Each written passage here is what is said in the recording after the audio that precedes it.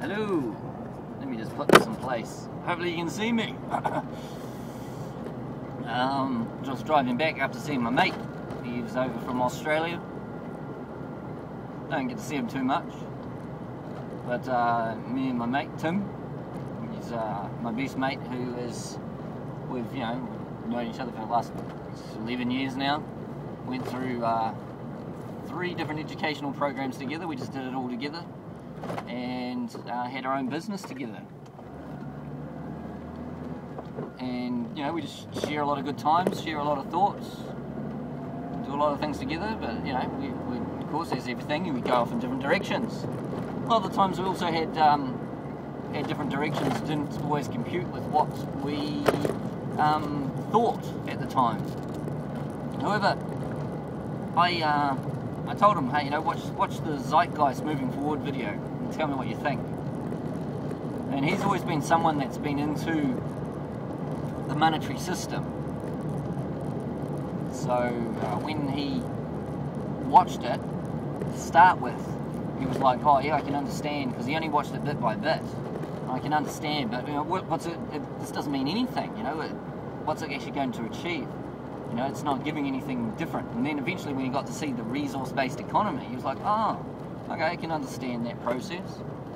His only dilemma is like, well, it's never going to happen because of so forth. A lot of people have that argument. And the reason why they have that argument is because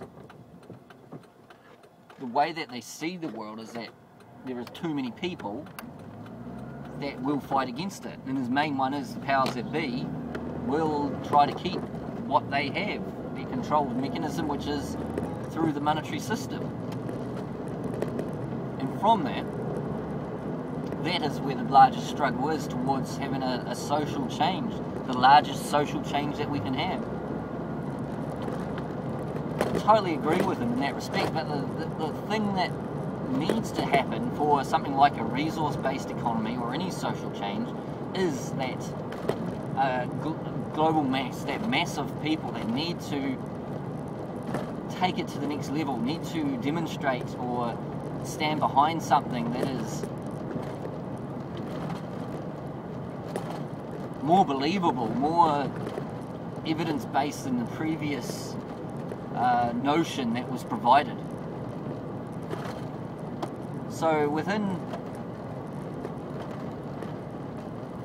that's one reason why I support the Zeitgeist movement, and he's in that stage. I think a lot of people do get to that point, they understand it, and it's like, oh, it's too big, just need to readjust, I think. This concept, this idea, this approach, it's too big for me to handle. And so they just step away from it. And this was mentioned, I was looking at a thing on a fracking website. It actually wasn't that, it was the person that was organising the meeting or hosting the meeting at the university. Originally it was like, well, this doesn't mean anything to me. Fracking, oh well, it's just another nasty thing that's happening in the world. And then the fact that it was coming to Canterbury, it was like, whoa, that's in my backyard.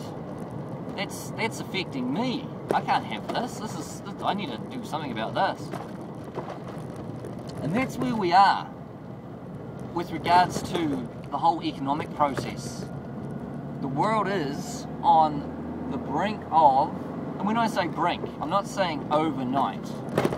I'm saying it's going to happen eventually in the next, few years.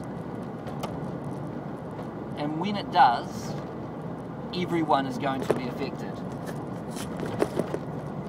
Doesn't matter which country you are in, you are going to be affected somehow, because the monetary system is all interconnected. With it all being interconnected, we all have our part within the system. And for us to move on to something different that is a lot more sustainable for this world, because that's what it is in the end, because it's part of this monetary system that is profit driven, we need to change our values towards a more sustainable life.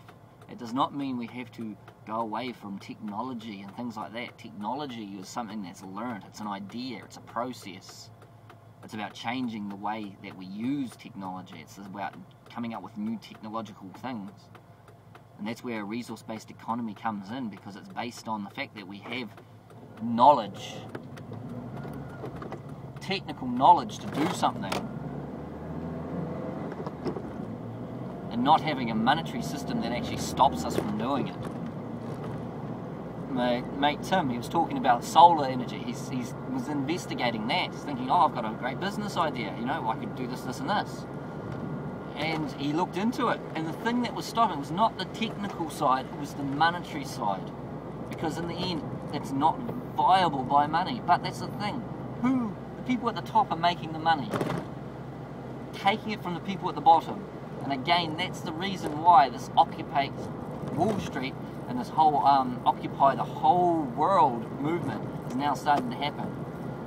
And it is interconnected. The whole process of what happened in the Arab Spring was because food prices was too much. And when food prices change, people cannot afford to live. And it's all based on the oil economy that we have that is causing food prices to go up, and it's going to keep going up, yet our wages are not. And if you can't see that, you're just not looking at the correct picture. You're not looking, you get told by the mainstream media about what is, which is not.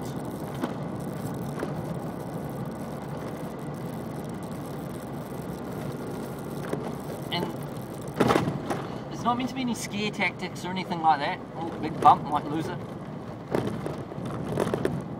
But if you're not open to that idea that evidence is showing that something is going to happen, you're going to have a huge shock to your system. That is where the problem happens, because people are going to panic. And in that panic, that's where we're going to have chaos. And that's why I support the Zeitgeist movement, because I want to be part of that process of just informing people that something bad is about to happen. Just be ready. And there is another solution. There is a different way. Another way that we can actually work around this world that we live in. A resource-based economy. Someone almost hit me.